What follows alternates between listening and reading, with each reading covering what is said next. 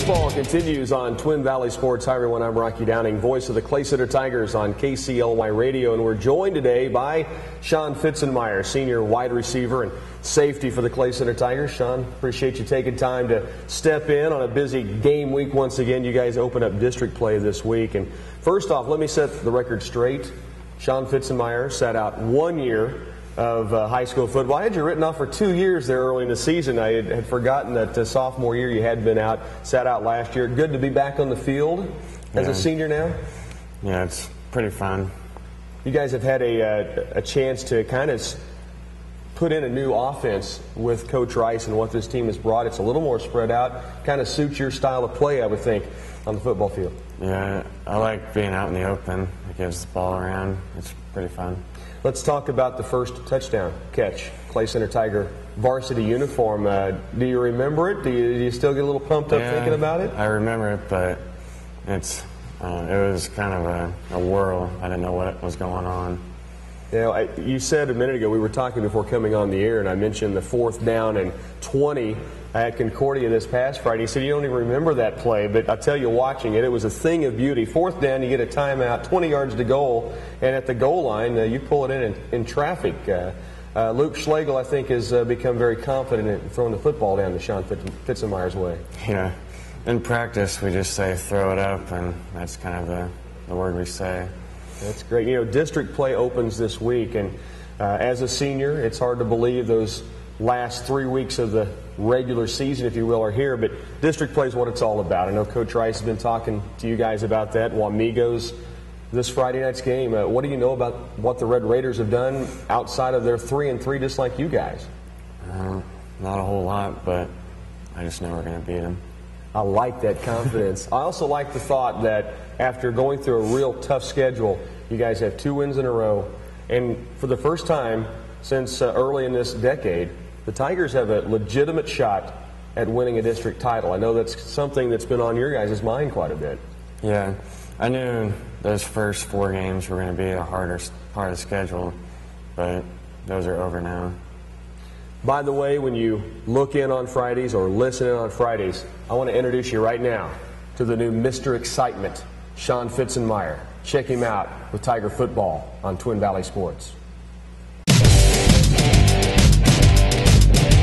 Back on Tiger Football pregame as we are joined now by the head coach of the Clay Center Tigers, Todd Rice. The Tigers coming off 2 straight wins, Coach, this last week. Another game that you put some distance between yourself and your opponent. You're doing some things you've been wanting to do all season long, and you're doing things that are expected of this team, I guess, in the last 2 weeks. Right. I think our guys have done a good job stepping up and, fighting through some adversity, and we had some tough games early on, and I think the guys kept believing and kept working, and last couple of weeks we've had some pretty good things happen for us. I know you felt this offense could start to open things up and give you guys some trips up and down the field into the end zone. And in fact, against those tougher teams you talked about, we moved the ball, just didn't get it in. The last couple of weeks we've seen that against Concordia. Boy, the air game looked really good. Yeah, and that was everybody together. Our line did a nice job on protection.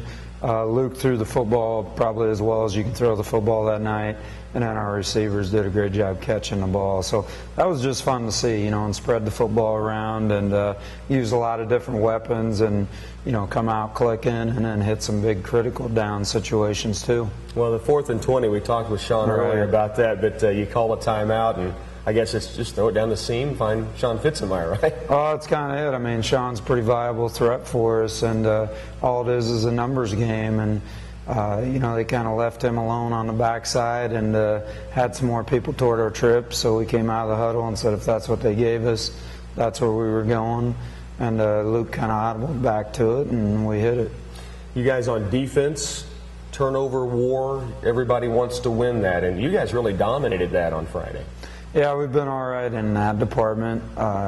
We've still got to get to the point where we're getting stops and just some crazy things in that game with a couple onside kicks and some adverse type situations in the game. And, we've got to do a better job getting people off the field on 3rd and 4th down, and those are things we're trying to address.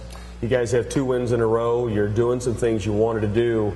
Now it's district play, already here. But I know I talked with you earlier in the day, and you said this is like Christmas right now. I mean, everything's happening in high school sports and in high school football. District play against Wamego tonight. That's all you can hope for, get to this time of year, and hope that you're playing well. Hope you got some positive energy, and you know, we're excited about where we're at and the opportunity. One note we'll mention, Cord Carlson. We just had him on last week in our pregame. Thomas, the Tank, went down with an injury on Friday, and to be real honest, it was thought to be just kind of a heavy bruise. There's a ligament that's torn. He's out for the year. Yeah, that's pretty unfortunate, and just feel sick about that. Where, you know, Cord's been really invested in our program, and a big part of it, just the mental aspect and the commitment to the program.